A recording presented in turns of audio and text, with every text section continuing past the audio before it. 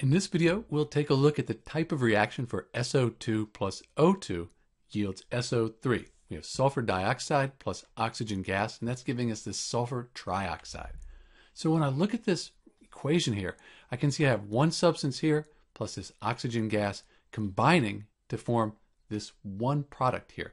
So I have two different things coming together in one type of compound here, one product.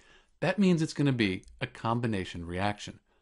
If we look at this table of common chemical reactions, common types of chemical reactions, we can see right here is combination.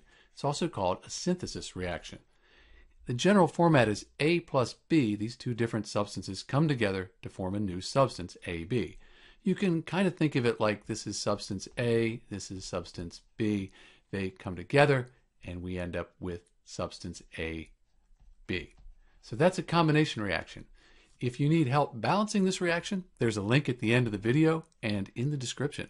This is Dr. B with the type of reaction for SO2 plus O2 yields SO3. Thanks for watching.